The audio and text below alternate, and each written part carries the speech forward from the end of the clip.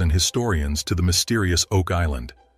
The island's mysteries have sparked numerous ideas, explorations, and letdowns, adding to its mysterious allure. However, after years of probing, recent discoveries have emerged, offering hope of finally unlocking the island's secrets. Let's uncover the truth. Rick Lagina, metal detector expert Gary Drayton, and archaeologist Laird Niven set off on an exciting journey as they venture into Lot 5, located on Oak Island's western side. With the weight of history and the possibility of untold riches hanging in the air, the team sets out to uncover clues that may reveal the island's long-hidden secrets. This is in the past now, mate. To the future. Let's get started. Possible that if there's an ancient treasure, it would have ancient things in it, including perhaps a component of Roman coins. You have to keep an open mind because facts, as Winston Churchill said, are stubborn things. Here's a fact. We found those coins on Oak Island. That's a fact. For centuries, tales of buried riches and various investigations have attracted treasure hunters. Am I ecstatic, over the moon to be able to go dig on a lot that has eluded us? The opportunity for answers, 100%. As they carefully survey the landscape, Lagina reflects on the efforts of past owners like Robert Young and Fred Nolan, acknowledging their limitations due to technological constraints. This suggests that valuable items may still lie concealed in the depths of Lot 5. During their investigation, the team makes a remarkable discovery, a coin possibly dating back to the first millennium BC. This finding holds historical significance as it represents one of the earliest methods of producing metal coinage in human history. Known as hammered coinage, this process involved imprinting patterns onto metal blanks using dies. What sets this discovery apart is its potential age, with the coin possibly being over 500 years old, predating the introduction of coin minting machines in Europe. It's freaking gorgeous, mate. And that ain't no mill coin, mate. No. To me, mate, this looks like an hammered coin. Obviously, it's not a mill coin. It's too thin. And if it is hammered, mate, it goes way back. That is old. The rarity and significance of such an ancient artifact, typically associated with European history, add to the excitement surrounding this find, especially considering its emergence in a distinct geographical setting. Beyond shedding light on ancient monetary systems, the coin raises questions about trade routes, cultural exchanges, and technological achievements of the period. As the team explores its origins and significance, this discovery promises to expand our understanding of early civilizations and their economic practices. Following their find, Lagina and Drayton waste no time in bringing the artifact to archaeologists Laird Niven and Emma Culligan for further investigation.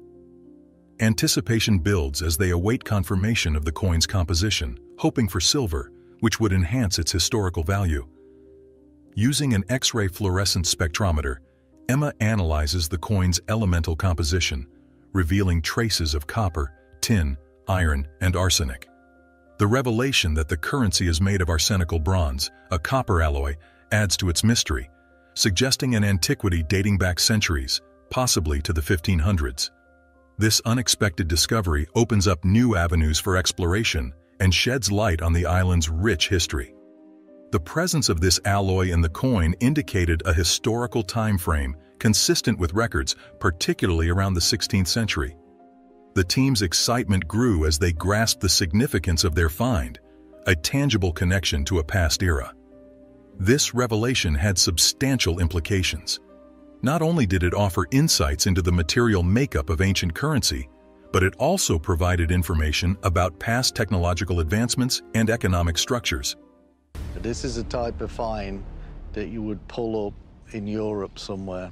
And that's what makes it so special. That's treasure, mate. That would be. Yeah. Gary and Jack Begley had previously uncovered a significant barter token on adjacent Lot 7, also containing arsenical bronze. Sandy Campbell, a coin specialist, suggested that this token might date back to before the 16th century, making it at least 500 years old.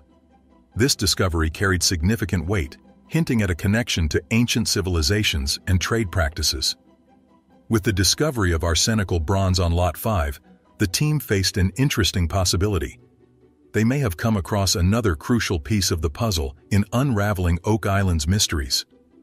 The revelation of arsenical bronze dating as far back as the 1500s was a genuine moment of realization for Rick Lagina and the crew, offering the promise of shedding new light on the island's mysterious past. But what did this all signify? The convergence of these findings on lots 5 and 7 hinted at a deeper connection between the artifacts found on Oak Island and the broader historical context of the surrounding area. The discovery of remarkable metals like arsenical bronze sparked intense curiosity about the island's past inhabitants, their activities, and the significance of these artifacts in the larger narrative of Oak Island's mystery. As the team pressed on with their research, driven by curiosity and determination, they recognized the importance of unveiling the secrets hidden within lots 5 and 7. Each discovery brought them closer to unraveling the long-standing mystery of Oak Island. At the Oak Island Interpretive Center, Alex Lagina, Jack Begley, and Emma Culligan eagerly awaited the arrival of numismatist Sandy Campbell. His expertise was essential in assessing a recently discovered cut copper coin unearthed on Lot 5 by Rick Lagina and Gary Drayton just a week earlier. This coin, with its X-ray fluorescence scan suggesting a pre-16th century origin, caught the team's attention. Sandy conducted a closer examination of the coin and detected a trace of silver in its composition, measuring approximately 1.05%. And it also has 1.05% silver in it as well. Which, yeah, I mean, you can get silver naturally occurring with copper, obviously. He explained that silver might naturally accompany copper, influencing the coin's composition and likely age. This discovery solidified their belief that the currency originated from the Roman era. Rick reflected on past expeditions, including a significant journey to Portugal undertaken by himself, Alex, and other team members a year prior. Their mission led them to various sites where the Knights Templar erected fortifications between the 12th and 16th centuries. Among the discoveries were sculptures in Templar chapels bearing a striking resemblance to symbols previously found on Oak Island. One particularly interesting find was a cobblestone road dating back over 2,000 years to the time of the Roman Empire. Remarkably, this road bore a remarkable resemblance to the one unearthed in the Oak Island Marsh by the team in 2020, believed to have Portuguese origins and dating back at least 500 years. The parallels between the Portuguese road and the one on Oak Island were shocking, suggesting potential connections between the two locations spanning centuries of history. This discovery sparked speculation about potential Templar involvement on Oak Island and raised questions about the extent of their influence and activities in the area.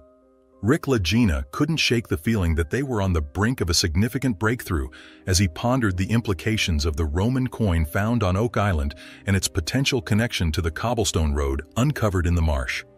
The idea that members of the Knights Templar might have transported the currency to the island sparked a flurry of inquiries and theories among the team. The idea of Templar involvement expanded the scope of possibilities, connecting the coin to other fascinating discoveries on Oak Island. Another artifact discovered in 2017 in Smith's Cove, the medieval lead cross, might be associated with the Templars.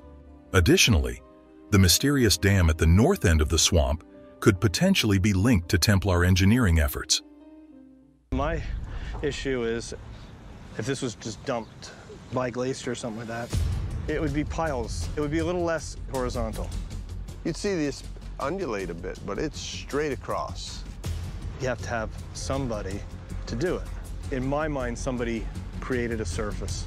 The discovery of significant gold traces in the Money Pit area deepened the mystery. Additionally, the clear geographical connection between the Roman coin, the cobblestone pathway, and other findings on Oak Island raised questions about their Templar origins. Rick's inquiry echoed the team's collective shock, underscoring the need for further analysis and exploration.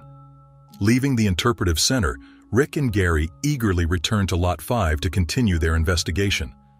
Despite owning Lot 5 for only 2 weeks, their efforts had already yielded remarkable results. Discoveries such as tools and a musket bullet hinted at a pre-16th century presence on the island, offering fascinating glimpses into its ancient history.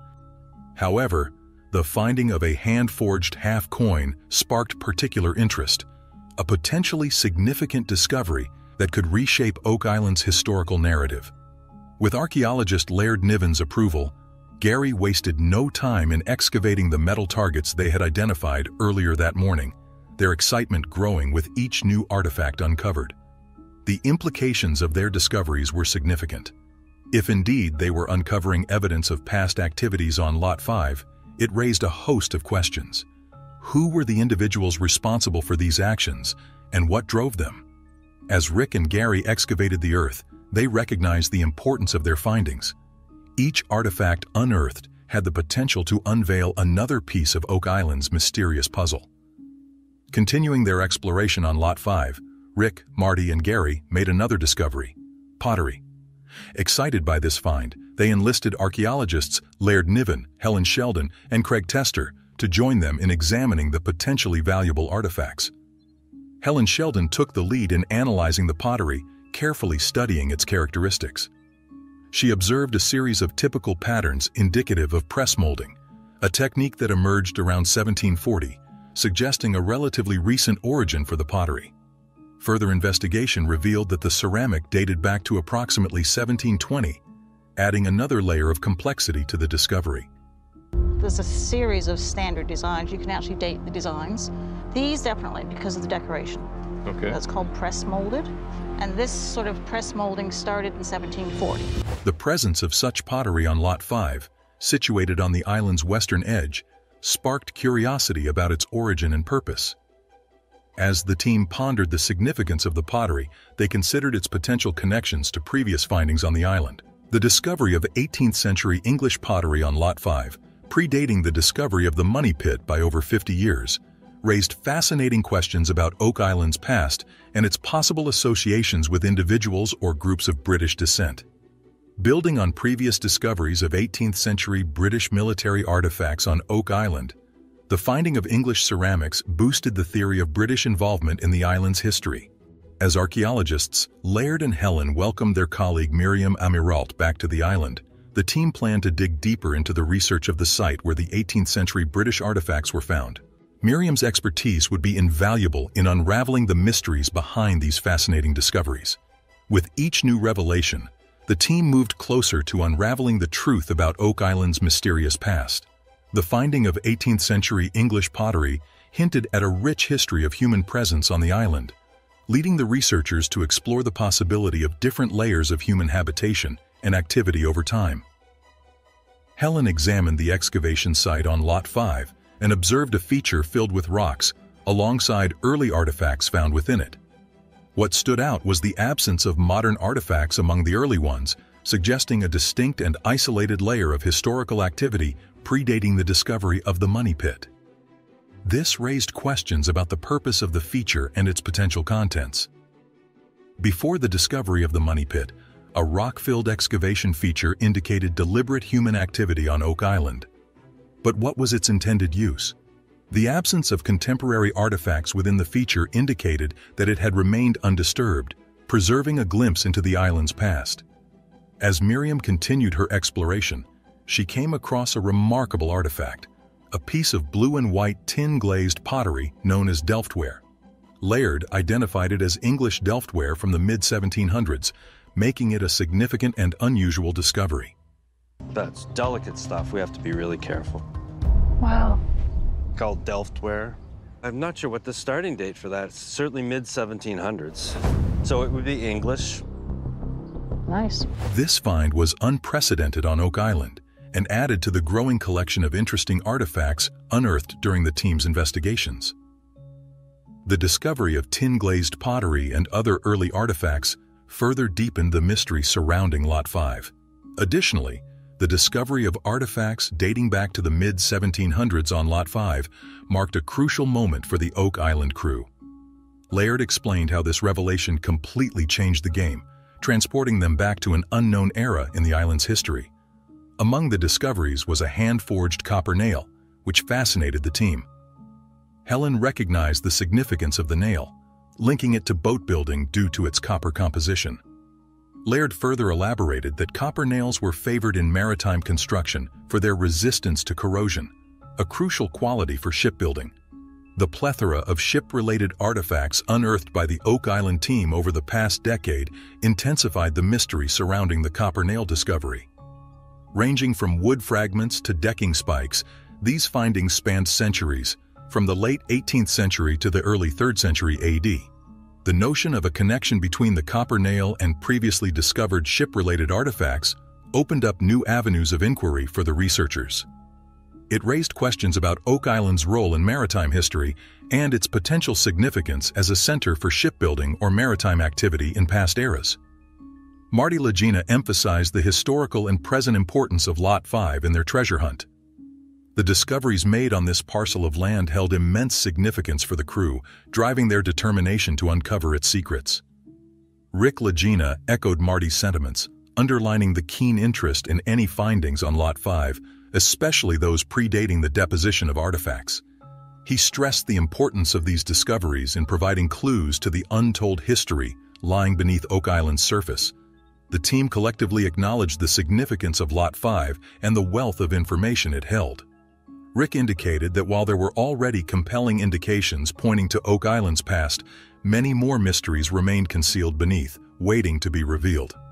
Next, Rick Lagina, accompanied by Oak Island historian Charles Barkhouse and researcher Corjan Moll, set off on a journey approximately 50 miles southwest of Liverpool, Nova Scotia.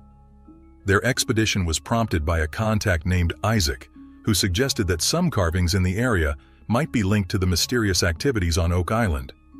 Corjan Moll had been an invaluable member of the team for the past 3 years, sharing his extensive research findings and serving as a knowledgeable advisor, particularly on international matters. His research had unveiled several potential connections between the Oak Island mystery and the Knights Templar, a Christian military order believed to have possessed sacred religious artifacts from the 11th to 16th centuries.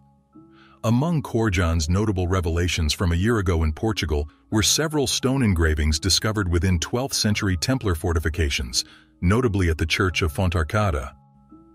The discovery of engravings bearing striking resemblances to those found on Oak Island aroused suspicion and deepened the mystery surrounding potential Templar involvement in the island's history.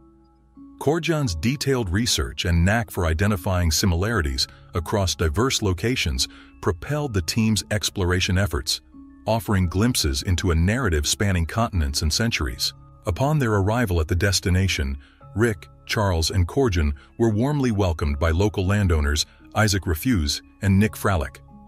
Rick expressed gratitude for the invitation and the team's eagerness to explore the significance of the symbol discovered on their property. The crew was fascinated by the broadhead emblem found on the premises, which dated back to the 14th century. The broadhead symbol, widely recognized as a stylized representation of an arrowhead, held historical significance as a badge of ownership by either the British government or British nobility. Its presence on items indicated a direct association with the ruling authorities of the time. Given Nova Scotia's complex history as an English possession during the 16th to 18th centuries, the possibility that the carving dates from one of these periods cannot be dismissed. As the team looked into the historical background of the broadhead symbol and its potential implications for Oak Island's mystery, they remained open to the idea that its origins may be traced back to Nova Scotia's colonial eras. Beyond indicating possession, the broadhead emblem served as a common insignia adorning various items purchased by the royalty, functioning as a stamp of royal permission for products intended for royal usage or sanctioned purposes. Despite its selective application to certain items and materials, the absence of the symbol from rocks was noteworthy. Its resemblance to a goose paw, a characteristic feature found in European contexts, fascinated the team. Such symbols were often associated with national insignia utilized by organizations like the Knights Templar, leading to further exploration into the Templars' history, particularly their involvement in cathedral construction across medieval Europe. The appearance of goosepaw-like emblems in churches across Europe highlighted the Templars' significant influence on architectural endeavors. The possibility that the broadhead symbol originated from a medieval cathedral architect, potentially linked to the Templars, surprised the crew. This finding hinted at a deeper layer of historical mystery surrounding Oak Island, suggesting connections to a network of medieval artisans and religious organizations with legacies spanning countries and centuries. As the crew pondered the symbol found on the terrain, they considered its significance, imagining themselves as Templars leaving marks of unity. Over the past decade, they carefully explored sites across Nova Scotia, uncovering stone engravings linked to the Templar order. The discovery of another emblem resembling Templar symbols interested them, sparking further investigation. Rick Lagina emphasized the need for more inquiry into the goose paw emblem, suggesting it might contain hidden codes. Landowner Isaac presented more engravings, each with fascinating symbols. Speculation arose about their meanings, with one resembling a globus cruciger, symbolizing Christianity's authority. The team dug into investigating ancient sculptures, recognizing their significance. Rick's team's discovery of a sign resembling one found in Portugal raised questions about connections between the two sites. They speculated if these symbols hinted at a larger story, sparking their curiosity. Rick stressed the broader implications of these findings, suggesting they weren't the sole focus of Old World travelers. Very intricate. So, if there's anything within the province that indicates pre-Columbian visitation to the New World, it's of interest to us, and I think these carvings might represent that. The team, including Gary, Rick, Marty, and Peter, explored cultural use dating back thousands of years, becoming crucial tools for large sailing vessels during European exploration of North America. Carmen's insights provided understanding of the importance of the bush scythes found on Lot 26, suggesting their practical use in agriculture or land clearing. Their age, dating back to the mid-1600s, raised interesting questions about their presence on Oak Island, potentially preceding known colonization by over 150 years. The mystery deepened as the crew contemplated who might have brought these ancient artifacts to Oak Island and for what purpose. Rick Lagina acknowledged the complexity of Oak Island's history and the challenge of uncovering its secrets, stressing the importance of understanding the various stages of activity on the island, from infrastructure development to deposition and logistical considerations. Each discovery hinted at a broader narrative shaped by the actions of people over many decades. The unearthing of bush scythes dating back to the 1600s added another layer to this narrative, leading the team to reevaluate Oak Island's history and the motivations driving their research. Carmen's assessment underscored the significance of the find, noting that the presence of bush scythes on Oak Island contradicted any known population or settlement in Nova Scotia during that era. The team pondered the necessity of such tools on the island, particularly considering the absence of confirmed human activity nearby. The discovery of not just one, but two bush scythes deepened the mystery, fueling the team's eagerness to uncover further evidence that could unlock the secrets of Oak Island's past. As the investigation on Oak Island advances, each new discovery brings us closer to uncovering the island's ancient mysteries. From the multitude of artifacts found on Lots 5 and 26 to the mystery surrounding Templar symbols and various findings including coins, pottery, and bush scythes, each piece of the puzzle adds to the excitement surrounding this captivating treasure hunt. With each revelation, the possibility of finding the long-sought-after treasure becomes more tangible. Yet, the quest for the riches of Oak Island is an ongoing adventure filled with twists, turns, and unexpected surprises. Nevertheless, the crew remains motivated to unearth answers and unravel the puzzle surrounding the island. Laird near the stone well, uncovering an interesting artifact. Their discoveries fueled debates about their implications and the potential for more on Lot 26, once owned by Samuel Ball. The presence of Ball's 18th-century homestead added to the mystery. As they considered the significance of their findings, they realized each artifact had the power to rewrite Oak Island's history. The prospect of uncovering the truth was both thrilling and daunting as they dealt with the responsibility of unraveling the island's mysteries while respecting its complex past. As excavation on Lot 26 continued, the team made a significant find, a pipe tamper believed to be the first of its kind found on Oak Island. This looks like a pipe tamper. Back in the day, people would have had tobacco in a pipe. This is nice. And the first one we found on Oak Island. I love a first on Oak Island. This seemingly modest yet historically important artifact hinted at the island's past visitors who indulged in tobacco. Gary noted the distinctive copper alloy composition of the pipe tamper, adding to its potential significance. Each discovery on Lot 26 held considerable importance as it revealed another aspect of the island's rich history. Among the finds was a swing door or gate fastener with ring bolts, suggesting a level of sophistication beyond typical door hardware. Gary highlighted the unexpected nature of these iron artifacts, particularly their association with doors, which was a new revelation. To gain further insights into the origins and significance of these artifacts, Oak Island historian Doug Crowell and Scott Barlow consulted blacksmithing expert Carmen Legg. Meeting at Northville Farm in Centerville, Nova Scotia, Crowell and Barlow presented Legg with artifacts discovered near the ancient stone well on Lot 26. These artifacts, resembling hinges, fascinated the team due to their potential function. As Legg carefully examined the artifacts, the team hoped his expertise would shed light on Oak Island's mysterious past and the significance of the discoveries on Lot 26.